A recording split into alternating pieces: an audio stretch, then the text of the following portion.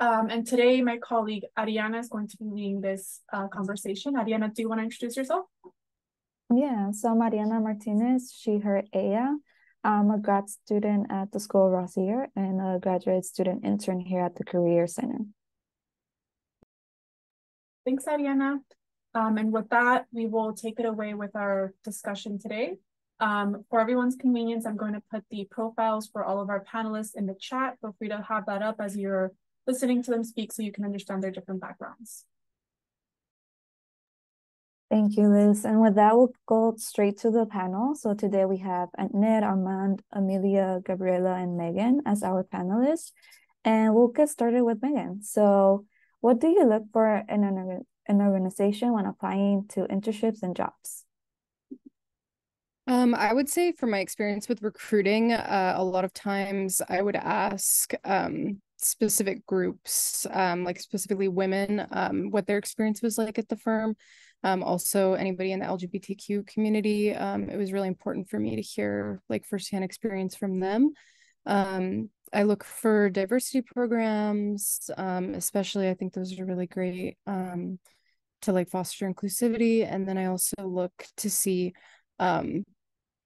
what kind of people are at the top positions in a firm, because it can show, I guess, how much they value diversity, not just in the beginning when they're hiring people, but also as they move through the ranks in the company. At least for myself, I can say when I'm applying, I really look for, is there room for growth at the company? And if so, who is kind of excelling in that company? Is there space to move horizontally, laterally, or is it just all up like a pyramid? And I also think ESG for me is like what particular things is that company doing to contribute or get back? What are they taking stands on? And what are their values as a company, not just superficially on their website? I think just going off of what both Megan and Amelia said, I also look for what the mission is of the company. For someone that wants to go into the legal field, I'm very interested in knowing if they have social justice initiatives, if they're open to working in community service. It's more about and less about what they say they want to do and more about what they actually do. Like, do they work with the community? Are they actually demonstrating initiative towards that? And I also look for diversity and mentorship. There's people in positions of power that are representative of the backgrounds that I feel that I identify with. I would like to be able to work under them and have hands-on experience and the ability to grow and learn everything that I can from them. I think also similar to my peers, for me, it's super important to look at opportunities that are paid because as a first-gen student, I don't have really like that lean way where I can depend on like a different sort of help. So for me, I'm really look for like internships that will allow me to grow through mentorship and also provide that opportunity to have that mentorship with that program and also for it to be a paid position so that I won't have to work another job to participate in it and still have the opportunity to gain the experience. Yeah, I agree with what everyone else was saying. I think it's really important to make sure that DEI, diversity, equity, and inclusion initiatives are a really important part of the company's mission statements, and just to make sure that they've created a lot of space for those kind of organizations and that these ERGs and programs are active and they actually have those groups that can offer support and networking to different kinds of people at the company. Thank you all for sharing. So yes, I heard a lot of like about the mission statement, diversity mentorship, support groups. So moving on to the second question, how do you feel about organizations that have specific diversity opportunities or leadership programs? Are they positive or negative? And Gabriela, would you like to start us off with that one? Sure. I think when I see those initiatives within the company, I think of the company in a more positive light. It's important to know that the company's investing in opportunities for underrepresented communities. And it also gives you the space to know that you can grow more, and it gives you access to that you wouldn't really have at other companies that don't have these opportunities. And it's an advantage point, I believe. I would consider it to be so.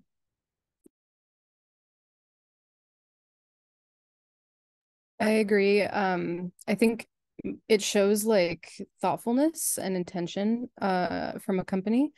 And so I usually think of it as a positive kind of direction. It shows that they're putting in effort. And I also think, you know, having that space where people can engage with other professionals that might have a similar background to them is really important. I think at least for myself, it makes me feel more comfortable and inclined to work with a company just because I think for a lot of us, maybe we don't have family or people to look up to in the corporate environment. So I think really traversing that can be intimidating and deterring for a lot of us. And when I see companies making the conscientious effort to combat it and bridge that gap for a lot of people, it shows me that they're aware of the issue and that they're working towards including people and giving people a space at the table that we wouldn't otherwise feel welcomed for organically. Yeah, I think the only situation in which it could be seen negatively is when those companies have these specific diversity opportunities just so they feel like they can check a box or fulfill a quota. But like everyone was saying, it's important to look at the company's intention and see if they're intentionally trying to be inclusive, and if those programs demonstrate like that commitment to intentional inclusivity.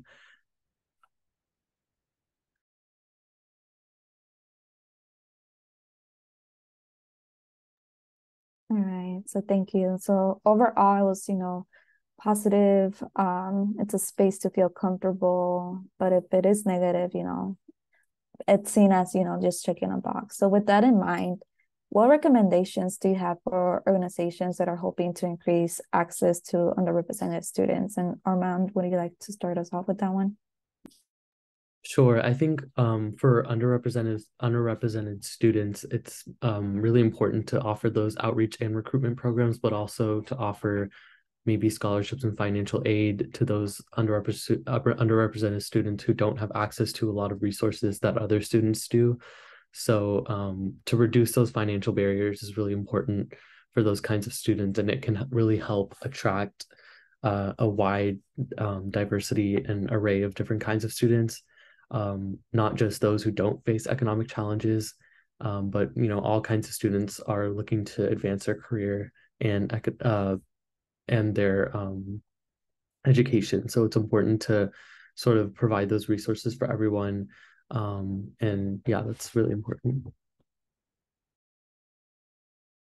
I think also similar to that, I think if a company kind of creates easier programs that are like pipeline to have an internship, that would be super beneficial. I myself like am new to the entire recruiting process, and I think essentially like when I first began, I didn't know that there was a process to even begin with. So I think maybe if companies invest in like creating pamphlets or speaker notes where they can teach people what like recruiting is, like recruiting 101 could be super beneficial, because there are some careers that like you can learn from, and have like having that previous experience can set you up a lot further had you started earlier. So I think definitely like maybe having those resources, maybe online resources, hey, this is how to apply, how to stand out as a candidate. I think that could be super beneficial for people. I think another great opportunity for companies to really expand and increase access to underrepresented students is reaching out to cultural centers at different universities. I work at La Casa, which is our Latino cultural center on campus, and we get emails from different companies saying, oh, we have this internship opportunity. Can you please like shout this out to your students? Or we've even had people from different organizations and different companies reach out to do an event with us, and we'll host them. And then they'll do like a speaker panel.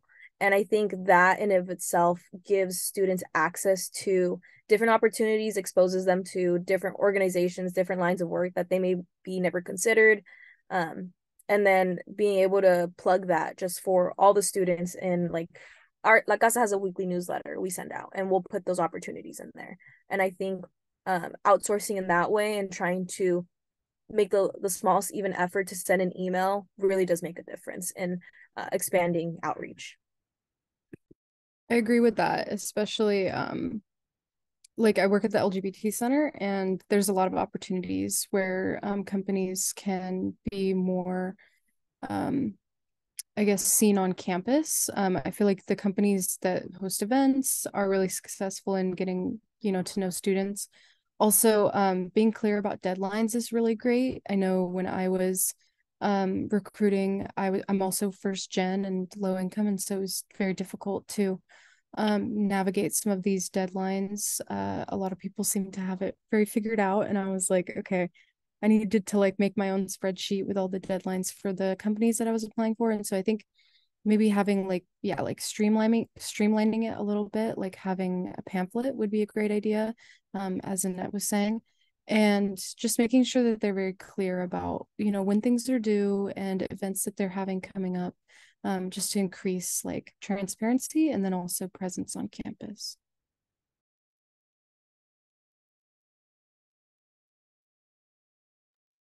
All right, thank you. So yes, I hear a lot about making just these opportunities more accessible and as well as reducing financial barriers. So thank you for sharing that. Moving on to our fourth question. What questions about your identity or diversity initiatives do you want to ask employers but typically don't? And anyone is welcome to jump into.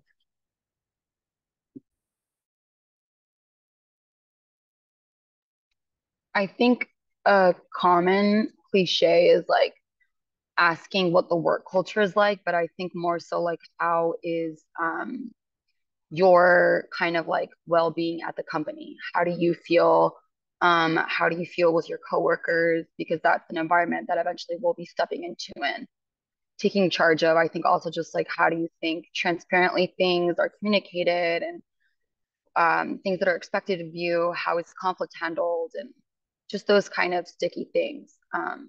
Because I feel like you don't find out about them until you're like in them. And not knowing about how people deal with it on a corporate level can be confusing. And I feel like can be easier to get into conflict with, you know? Similar to that, I think something that is super important about, or like I've always had some thoughts on, is like how companies support their neurodivergent staff. And I think that's something super important. And I know when you're applying to jobs and internships, there's kind of like this thing that says like disabilities and like check it off and like we won't hold this against you. But I guess like more transparency of like what that information does, or like is there support for students that are employee workers that are neurodivergent? So kind of just like what are different pathways for people that might have different intersectionalities? Like yes, you're first gen, but you might have different like intersectionalities to your identity. I think is something important companies could make an emphasis on. I think another one for me is in terms of diversity initiatives, are is the company actively recruiting and making this job post accessible to communities of color or underrepresented communities? Because I know that there's certain like job boards for people identify as Latino, so it'll be like a Latinos in political science job posting board. Is the job being listed there? Is the company making strides to recruit people from underrepresented communities? That's one thing as well, because you can say that you consider everyone regardless of their race and make that effort, but to actively recruit within the community is another thing and takes a couple more steps.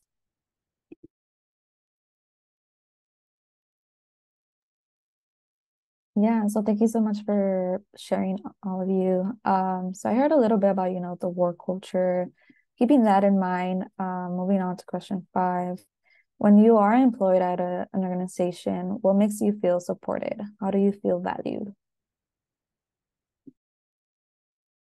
Speaking from personal experience, whenever there's this the environment has a lot of flexibility. I think that's what makes me feel most supported, just because sometimes things happen with life and family and school, and it's very important for your employer to let you know that, number one, they value your work, and two, that if you need more flexibility, that that's okay as long as the work gets done.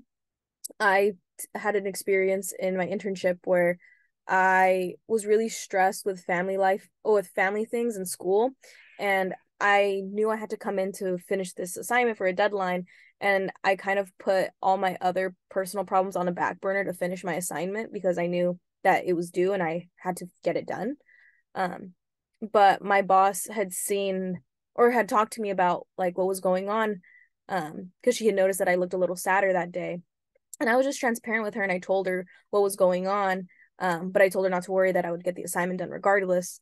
And she just sent me home because she said this assignment's not worth like your mental well-being. So to know that your mental well-being, your mental health, and your just state of mind is more valued than anything is how I think employers can really make their staff feel supported.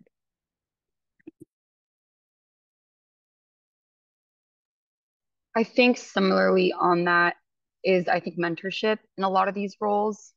Um, I think there's a lot of questions that maybe you don't feel like comfortable raising or just asking about in like a normal meeting. So I think having the opportunity to gain mentorship from um, a boss or a coworker, I think is huge, especially for that to be fostered. So maybe that could be like non-work events to kind of humanize management or people in higher roles, um, to really kind of gauge their experience, their background with yours, and how their path has looked outside of the office environment. Um, I think at one of my past internships, they had smaller socials, like lunches or different events. And I think that really helped me connect with new people as mentors.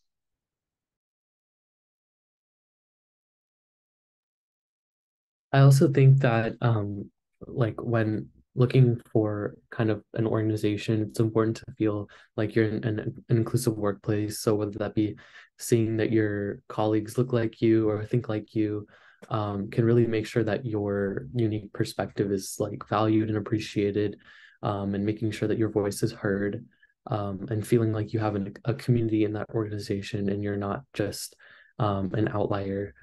So diversity for me personally is really important. And like everyone else was saying, access to those opportunities for skill development and training.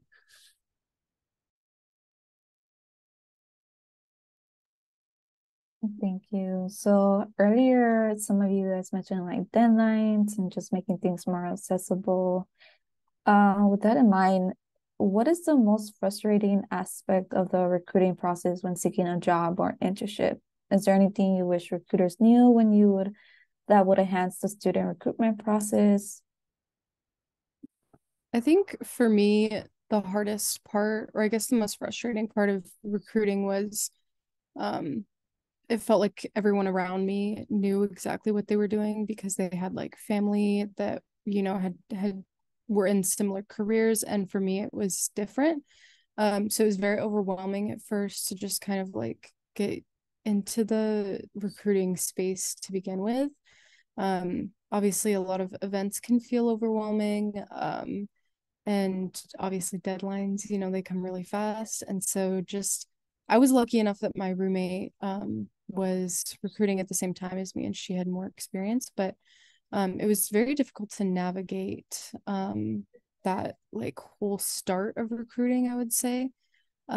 So ideally, I think recruiters could, I guess, be maybe more transparent about scheduling events, like sending out like a schedule, of upcoming events, and then also again like deadlines as well, just to make it a little bit easier because it was kind of like trial and error as far as like knowing, what events are necessary, what events aren't, when you're trying to recruit for a business. And so I feel like kind of being more transparent for students that may be new to this process is really important.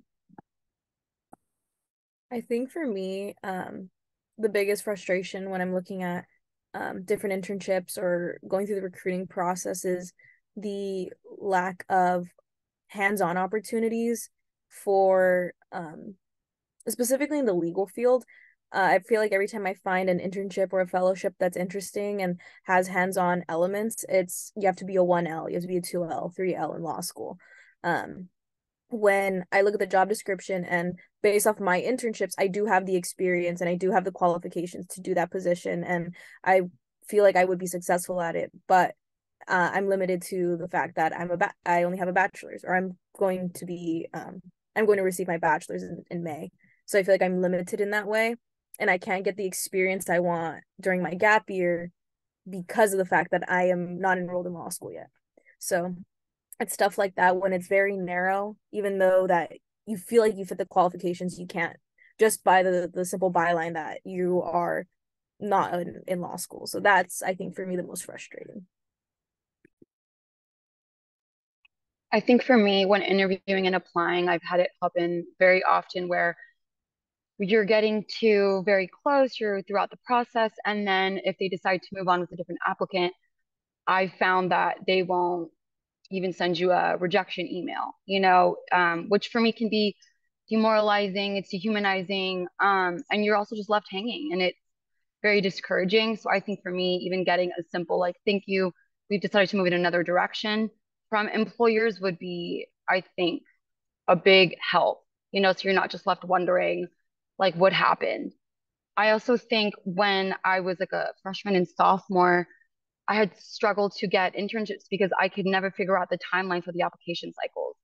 And I think being more transparent about it, like we start recruiting for this summer internship a year from now, or we start recruiting for the next spring internship in the fall. I think being more transparent about when you guys are recruiting, and the timelines for that, I think making it more known would be a greater help to especially younger students, more underrepresented students to get their foot in the door.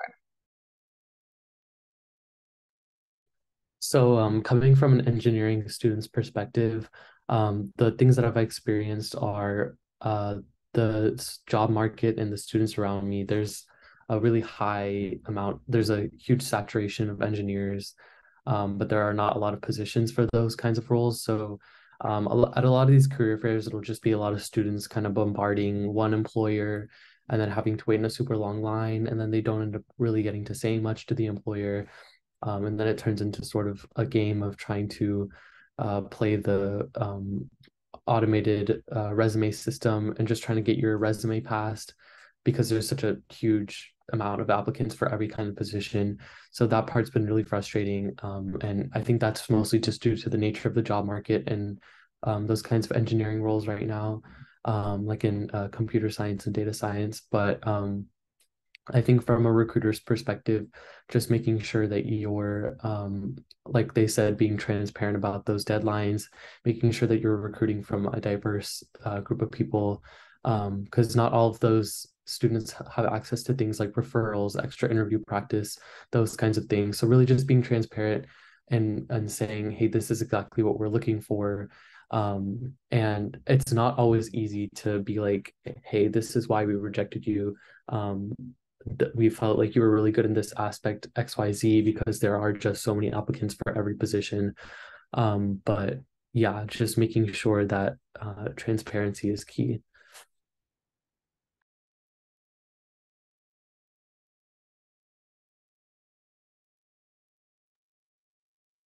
Thank you. All right, so moving on to our seventh question. Again, like keeping in mind, like, well, it's already stressful enough. So, what equity and inclusion initiatives would exist at your ideal organization?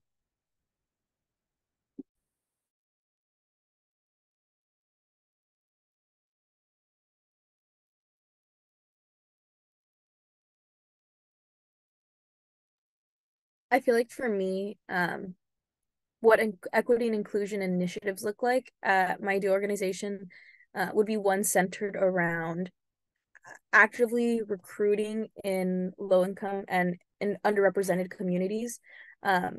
I think there's not enough opportunities directed for, I think, students at community colleges specifically. A lot of companies will direct all their attention to high ranking prestigious universities, but never really consider the kids at the state schools or the community colleges. So I think if a company's really committed to equity and inclusion, you start at the ground level at the community colleges, because it's not that they are not capable of performing well at schools. A lot of times it's financial barriers. So I think focusing those initiatives at those schools and facilitating a type of mentorship program that will guide them through and maybe set them up for a full-time position once the internship's over. I think that's very important for both low income and underrepresented communities. Kind of building off that, I think to me, it's really important to see how the company is retaining these employees. So it's one thing to, do a bunch of diversity recruiting and get, diverse thinking, but then as you're promoting them, like, is it the same person getting promoted to upper level, or do you have programs in place where maybe you can do extra training or, continual like programs throughout their career so that more diverse voices can get to the upper level. So I think that it's important to see companies invest in employees, not just in the beginning, but also in the long term. So, like if they can continue some of these recruiting programs for like promotions, I think that that's really important so that you can see people advancing and not just getting entry level roles and then maybe they fall through the cracks. So making sure that companies are really like, I guess, like doing what they say that they're going to do and keeping those employees is really important. I think something really cool that I've seen recently is sometimes companies will come to campus to do these Trojan talks, and they'll specifically come to organizations like Women in Engineering, Queers in Engineering, or different organizations, and they'll come to specifically those groups of people. So they have like a sort of small, more intimate environment where they're talking to those people who are less represented. And so I think implementing sort of proactive strategies like that to attract a diverse pool of talent is really important, and creating those partnerships with these diverse organizations is really important. And I think that, I don't know if we already talked about that question with Trojan Talks, but yeah, I think that was really cool. Because so companies that really take an active step towards implementing those kinds of strategies to attract that diverse pool of talent is really important.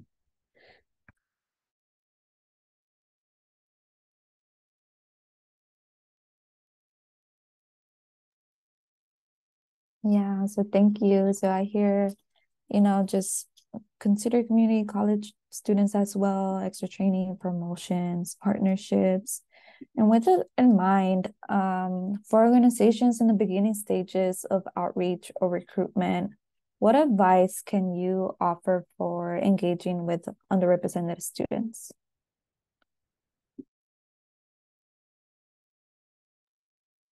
I think companies could definitely reach out to individual schools and seek those members and those identities and kind of like ask them for their advice and like what they would implement in a program or what they're looking for.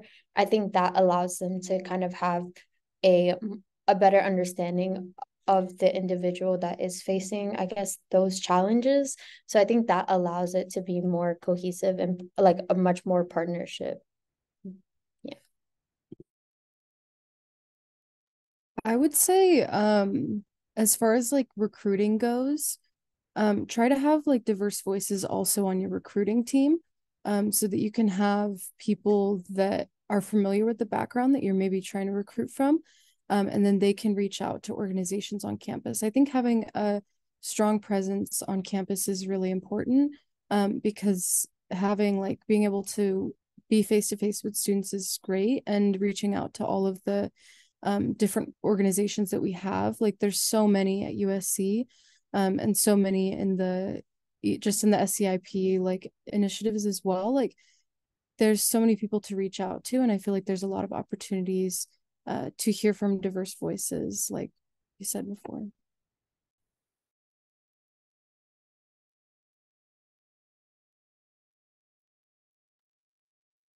Yeah, and so echoing from that, I think this has done a great job with just having the diversity meet and greet recruitment event where we just have like recruiters that are very intentional with their diverse initiatives. So definitely an opportunity for employers and as well as students. But moving on to question number 8, as all of you are campus leaders, how do you create a sense of belonging and inclusion within your student orgs? I try my best to advocate for representation and to make also step up and also step back for when people need to speak their truth about their experiences, because you can't speak for everyone. I think on campus, I'm the president of Pi Sigma Alpha, which is the National Political Science Honor Society.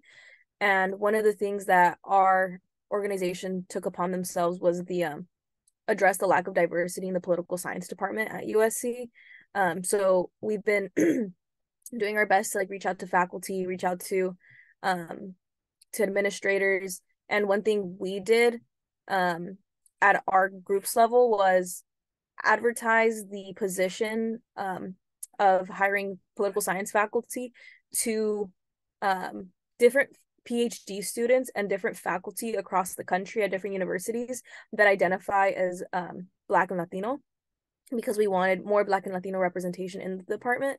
So we personally sent emails to different potential candidates and asking them to apply for the position. And if they are not interested in applying, if they could advertise it to their networks, because it's something that we're very passionate about, and we think the university should be doing a better job at addressing it. So I think that's one way, is being vocal and not just saying you want to do something, but actually doing it. I think is very important in creating a sense of belonging and inclusion, because it shows that you're willing to take action for them and that you care about the community. So I think that's one way to do it.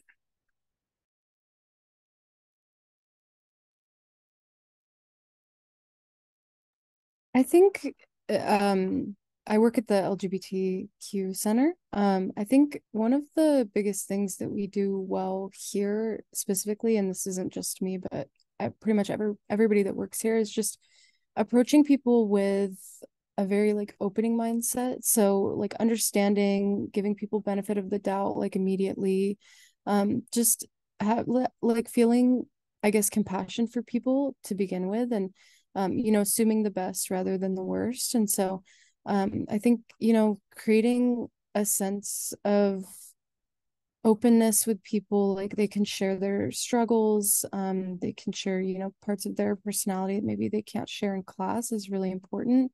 Also making sure that people feel that they can share their pronouns, if they have anything that they want to share about their identity. Obviously, the LGBT, umbrella is really broad. And so we also have affinity groups where people can engage with, different members of the community that maybe they participate in. And I think that's also something that I liked a lot during my internship. I interned with Deloitte.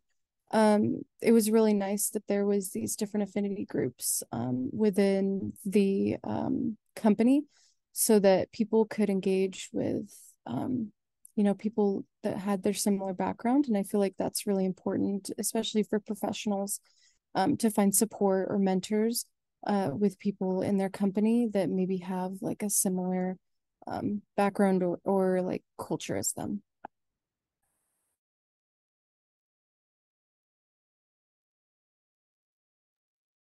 And then Arman and Anan, is there anything that y'all want to add? Any values that really create this sense of belonging at USC?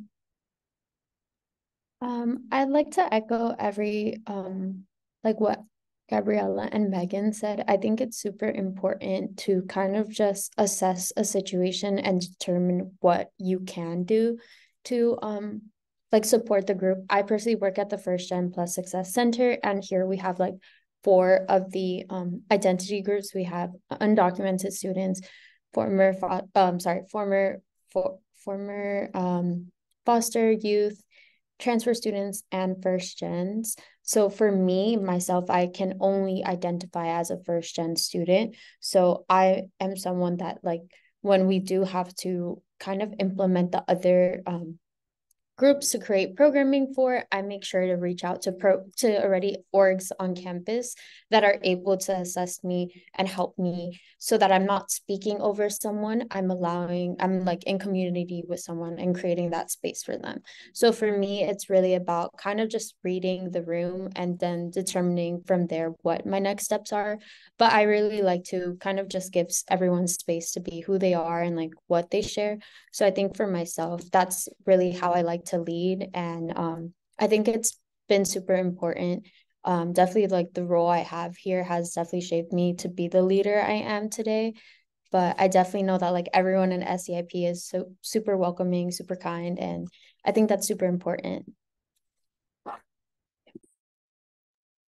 Just echoing off of what everyone else said, making sure to use inclusive language, being accepting of everyone's background or identities, and also being knowledgeable about those kinds of things and how to respect people's backgrounds and where they come from and how to be inclusive is also really important. And I think coming to this session is a great way to learn about those kinds of things, and just making sure to keep doing things like this and be a more inclusive organization. Thank you. So I know we all briefly kind of answered this question already, but if we could go a little bit more in detail into how would you like employers to engage with students on campus? And how do you like to receive information about opportunities from employers? I think Gabriella mentioned this earlier, but lots of the SEIP programs will have newsletters that they send out. And so for me, I really like looking through the newsletter and seeing if there's any information that they can share about the program or about the opportunity, just because it feels like it has like an extra backing, I guess, because it's going through the LGBT Center or whatever, SEIP initiative they're going through. It feels more official. It's a little bit easier to find those opportunities when companies reach out specifically to these programs, because it shows like initiative, intention, thoughtfulness, like etc. And then also like as students, I feel like we get a lot of emails like from employers, like we'll get like Handshake or USC Career Center, like we do get a lot of these emails. And so being able to filter it a little bit through like, whatever identity you may feel, pulled to, then you can kind of filter it more. And it makes it a little bit easier to figure out which companies are making an effort, to support whatever background you associate with. I feel like for me, half the battle is even finding out that some of these job posts exist or that these programs exist because I feel like they can be so niche. And I think a good way to combat that is, again, going to student clubs and organizations and partnering with them, but also faculty. I feel like when I hear from professors, when I hear from counselors, and they bring that to my attention, um it's a lot more not trustworthy, but um yeah, I guess it's more reliant, and it's more of a direct way than just reading it online or getting an email about it for myself.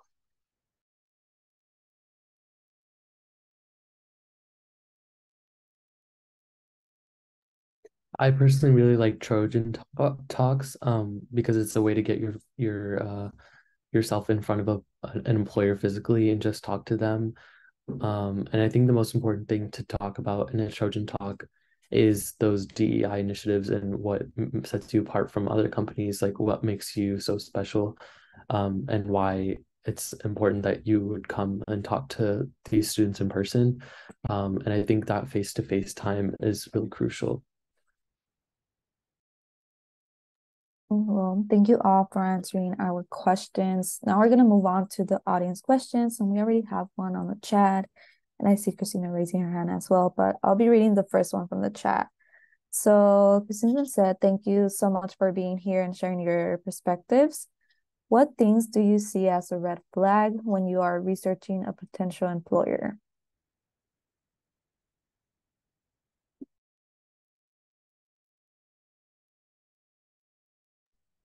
I think for me, the first thing that I thought of was I obviously did recruiting for the accounting field. So we went to, like Meet the Firms is a big event for accounting and big four and mid-tier firms. For me, it would be a red flag if all the people that they had there were of the same background. I think having diverse voices, especially when you're recruiting, is really important. And so different cultures and races is really important. And it would probably be a red flag to me if I walked in and there was companies that didn't have any diversity as far as like the type of people they're having represent the firm.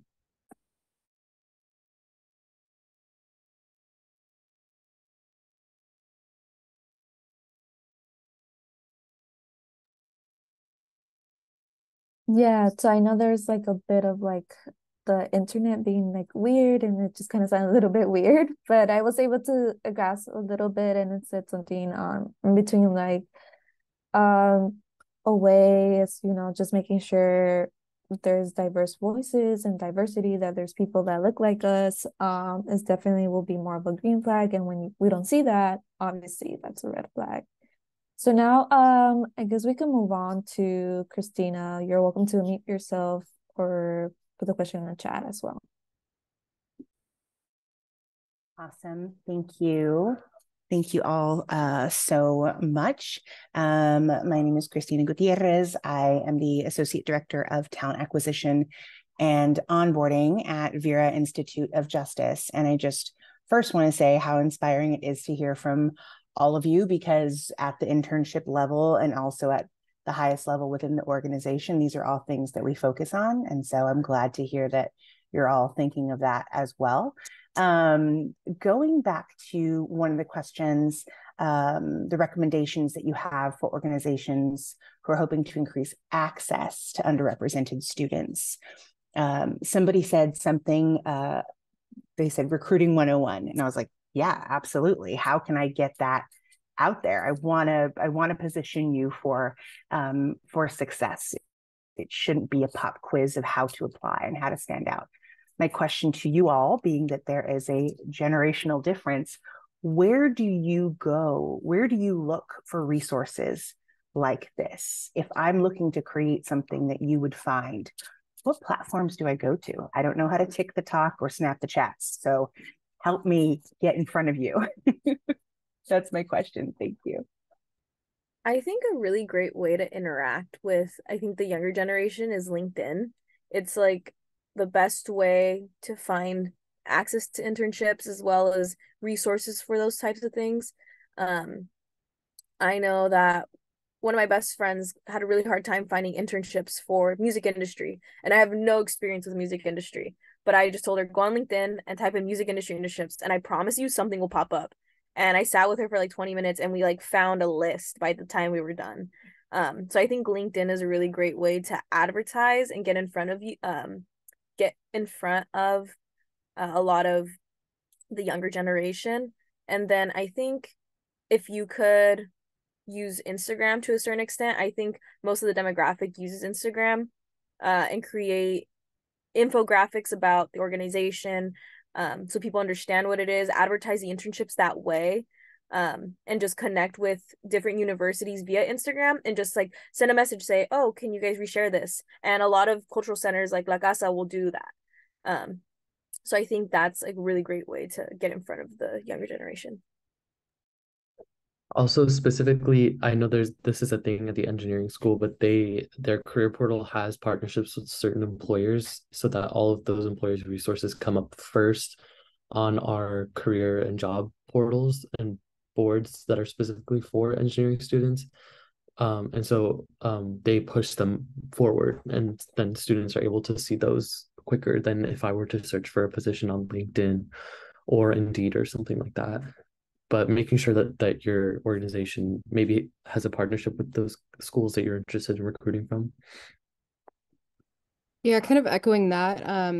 I don't know if my Wi-Fi is doing good. I'm on USC Wi-Fi, but I think kind of coordinating with any connections that you may have on campus. So for instance, Leventhal sends out a lot of career emails. I do check those. Usually every school will have like a specific email list where they can send careers or opportunities to students. And so I feel like, and as I can't remember who mentioned it before, but with professors too, I think it was Amelia mentioned, if you have connections with professors, that can add like a level of trustworthiness. So it really does help to have connections on campus where you can reach out to get in touch with students, because having some kind of backing, I guess, really helps with seeming more trustworthy as opportunities.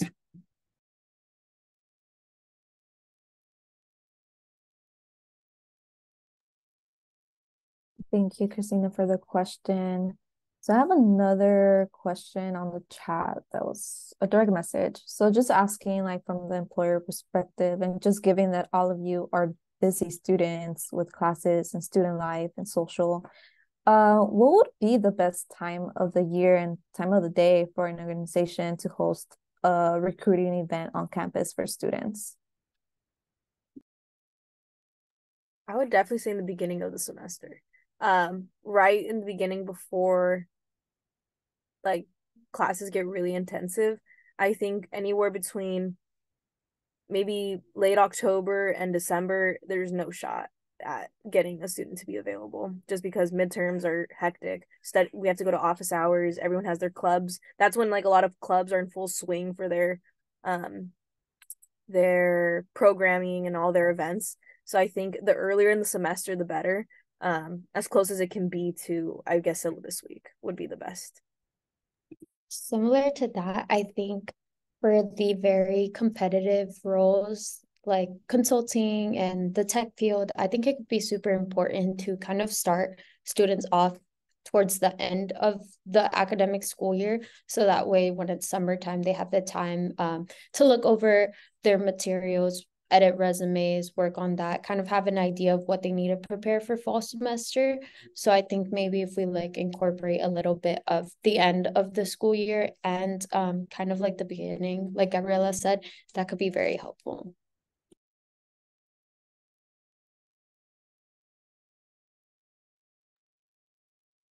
Thank you.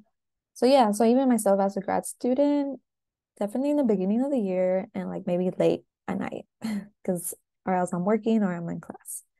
But we do have another question on the chat. I'm not sure if students will be able to answer this, but does USC have any groups that support previously incarcerated students?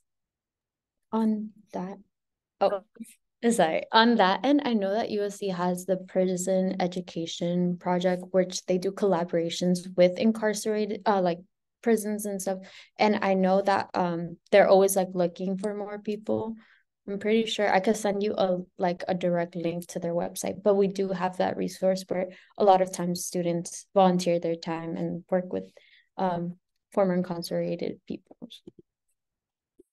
Yeah, I was just gonna say exactly that. PEP is a great organization on campus. They do a lot of good work, and they do their best to try to incorporate it into the USC curriculum. There's even like a RIT 320 class that everyone has to take RIT 320 to graduate. And it's a writing class that you can take, and you work on a creative writing.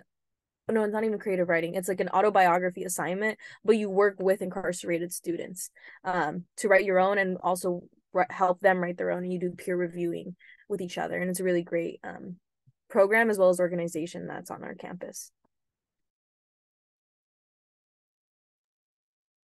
Thank you. That was a good question, and thank you, Liz, for putting the link on the chat. But all right, so thank you to all the panelists for answering all of our questions and for the audience being engaging. Thank you so much. So this is all that we have for today. I'll pass it on to Liz if she has any final words, but thank you all. Thank you, Ariana, and thank you to our panelists. You were amazing today. This was an incredible discussion and very insightful. You muted yourself. Thanks, Ariana. Thank you everyone for joining us today. Our panelists, you were incredible, very insightful. Ariana, thank you for leading the discussion. Thank you for joining. And I did put in the chat a link to our DEI Recruiting Expo if anyone's interested in coming to recruit next semester. And I will put my email in the chat if you don't want to reach me. Thanks, everyone. Have a great rest of your day.